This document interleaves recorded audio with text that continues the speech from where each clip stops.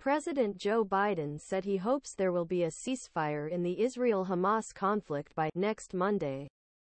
Sources familiar with the discussions say Hamas has backed off some key demands, bringing the negotiating parties closer to an initial agreement that could halt the fighting and see a group of Israeli hostages released.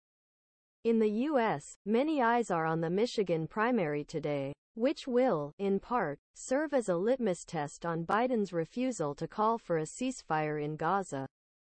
The president's ardent support for Israel has enraged a large bloc of American progressives, many of them Jewish and Arab Americans, most notably in and around the Michigan city of Dearborn, home to one of the largest Arab American communities in the country.